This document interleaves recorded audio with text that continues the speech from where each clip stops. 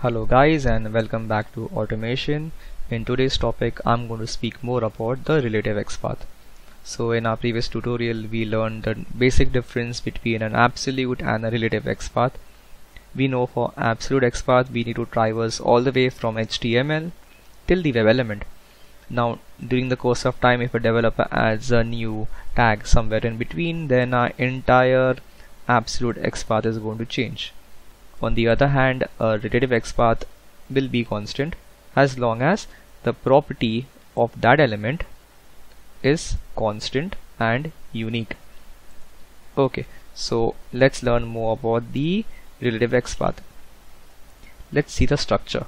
The structure would be double slash, which means from anywhere, okay, followed by tag. A tag can be input, anchor for a, it can be div, it can be anything. Inside that, at the rate, okay, at the rate attribute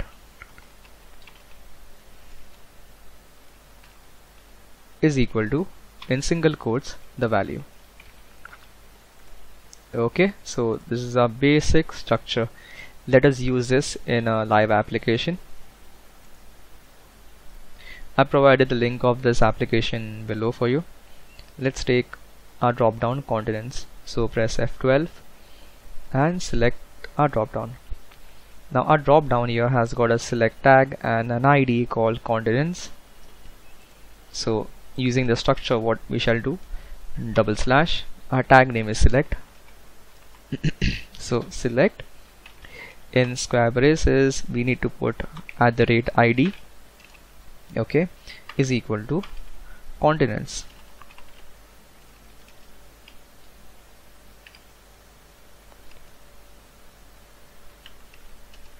Okay, I think it's right. Yeah. So okay, this has to come in a single quotes. So let me take this, let me copy it, come to our this is Chrome. So in our Chrome, in developer tools, press Ctrl F, you'll get a small text box here, paste it in it. So once you paste it, you will see 1 of 1, it gets selected in yellow, and yeah, so our XPath is done. You don't need to use ID, you can use class, you can use name, you can basically use any option of your choice. What, for example, if I say by using ID there are two elements having the same ID, or there are two elements having the same class, and now you need to use another property in order to get it unique. So for that, what you should do is you should use the property called AND. So how do you do that? So for using two different properties, okay, you put and then you put your second attribute property right here. So let me paste in our same code as before.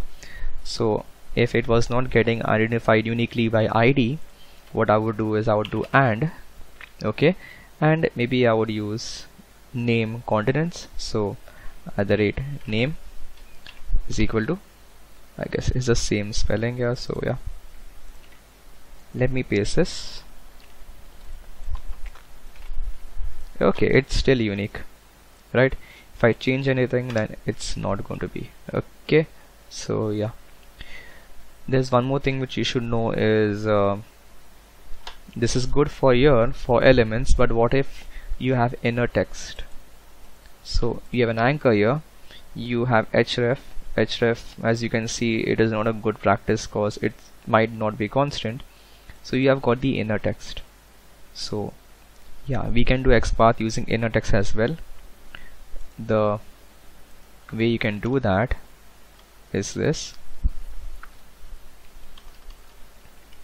double slash, okay, tag, in square braces put text, text, open and close your curve braces, is equal to value.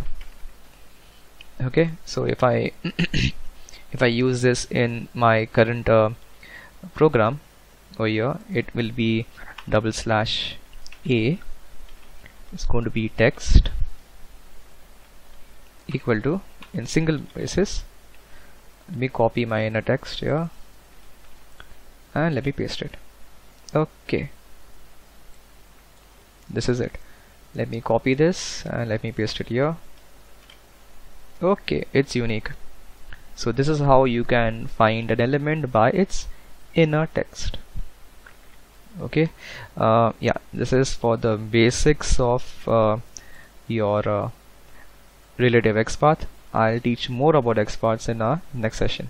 Thank you guys.